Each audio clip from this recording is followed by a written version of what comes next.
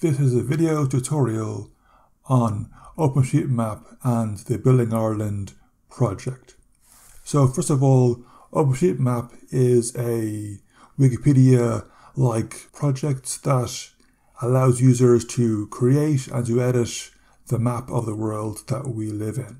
And the Building Ireland project is one that seeks to mark out the land use of every building on the island of Ireland. So I'm going to bring you through the steps on how to make an account, how to map a building, and then how to get involved with the Building Ireland project. So first of all, we are here at OpenStreetMap.org, and the first thing which you need to do, if you haven't, is make an account. Then you'll need to go to your email to verify that you have given them the right one, and then you can begin to edit. I already have an account, so I'm just going to log in and go from there. So the first view is the map that has already been created. We have an example of some houses here, a pub, a gas station or a petrol station, the local railway, the local Garda or police, and then some roads and a church. So to see what we can do to improve this map, we'll go to up here, edit, and the first option is to edit with the ID browser. So there's no special software needed. We can just have a look at this and make an improvement from the satellite imagery. So I will scroll in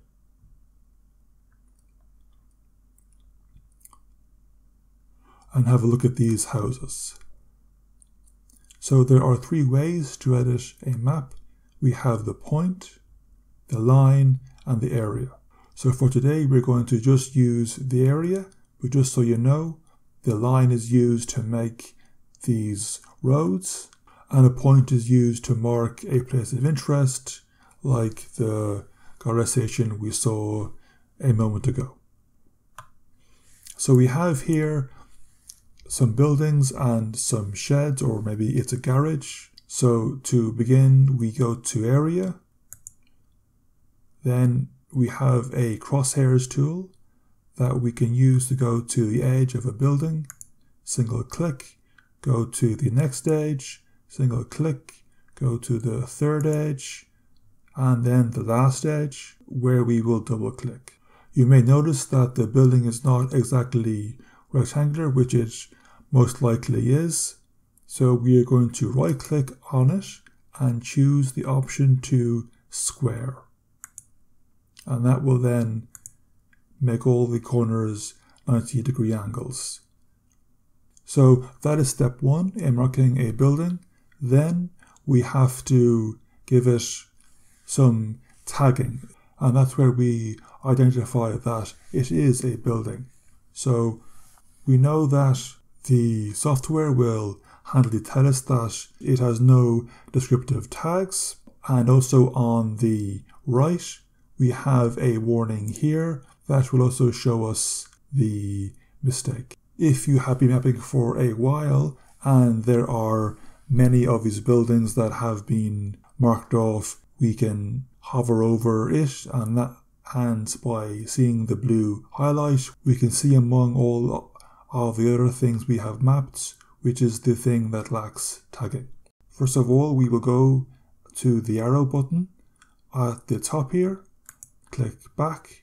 Then we can use the building preset, which will give the building tags of building equals yes. So if we go to here, and that will give us the text view, we can see the format in which the tagging happens. So it is a key value pair. For the Building Ireland project, we are just aiming to mark the building as yes. There are more details we can add, but for the time being, I'm just going to show you the basics.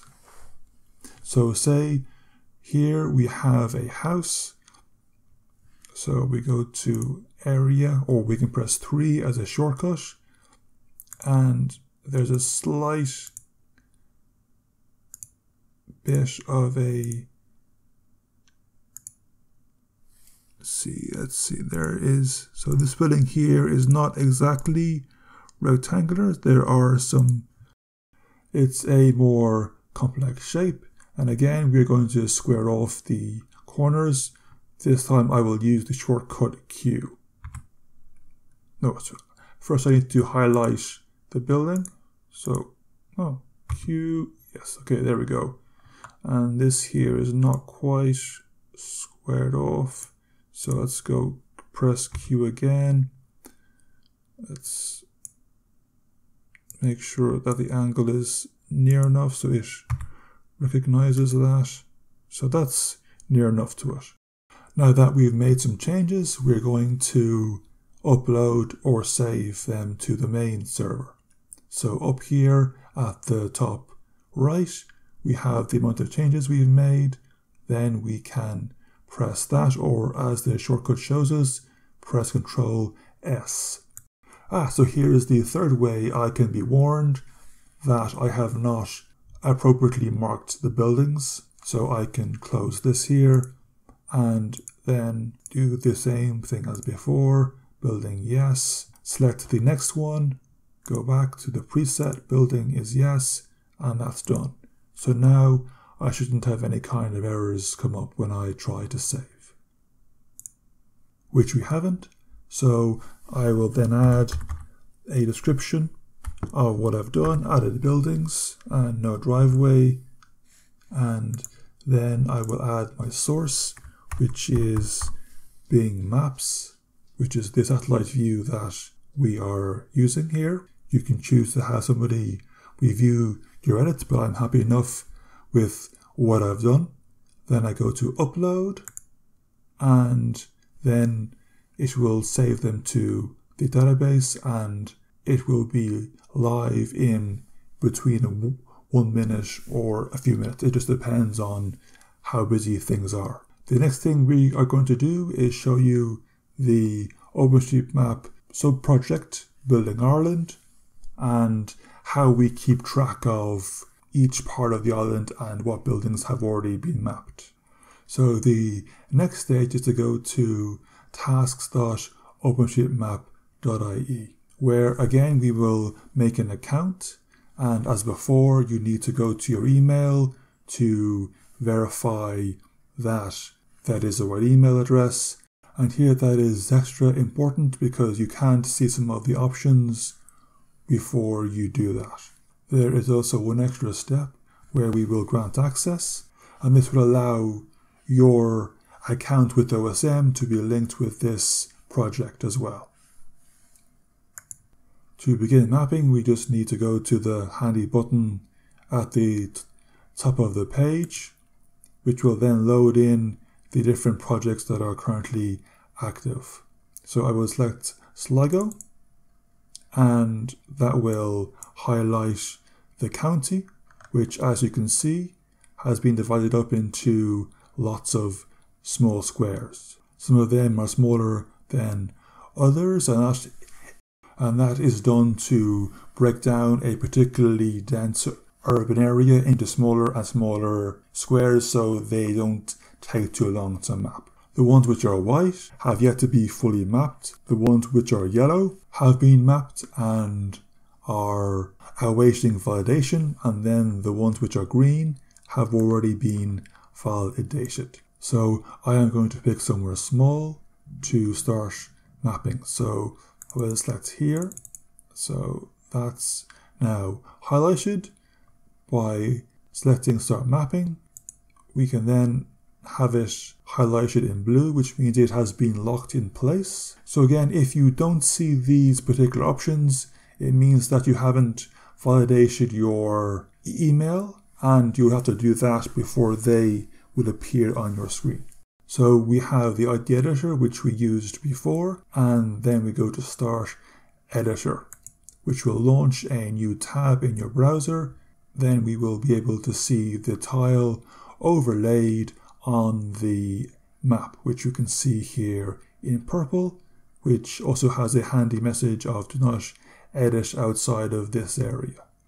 So let's zoom in a bit closer, and we can see there is a few houses along this road, as well as some barns and farmland.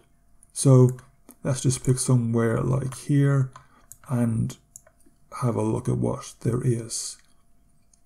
So from what I can see here, we have a shed. So I will press 3 and go to the outline of the building, double click as I did before to release, press Q to square it off.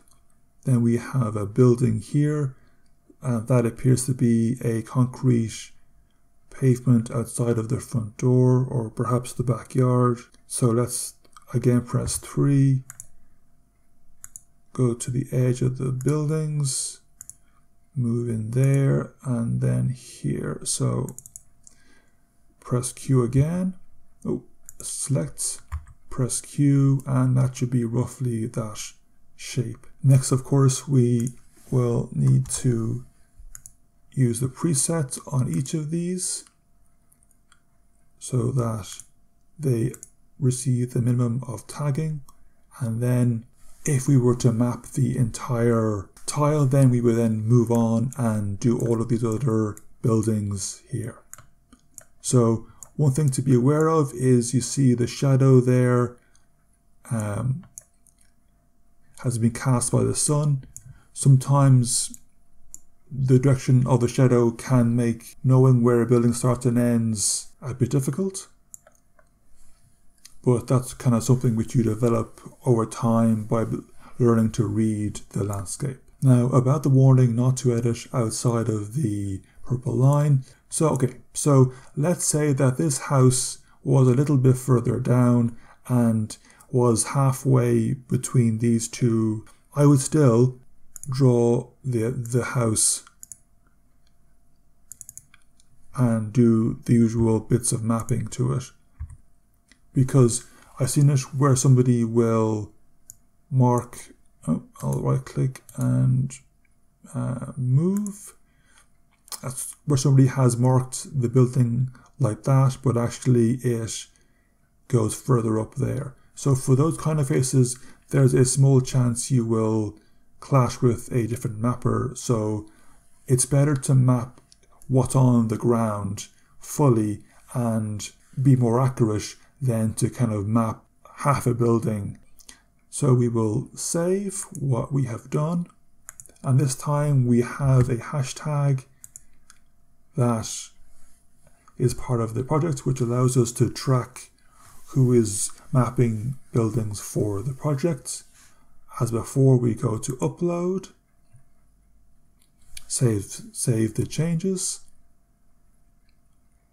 and as a last step, we go back to the project page, and if I had mapped all of the buildings in that particular tile, I would select mark as completely mapped, and that would mark that tile in yellow. Since I haven't done that, I'm going to click on stop mapping.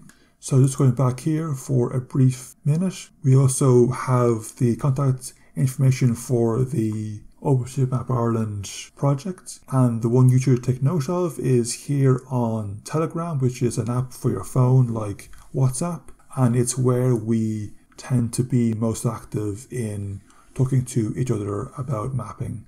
Thank you for watching the video, and I hope you enjoy mapping as part of the Building Ireland project.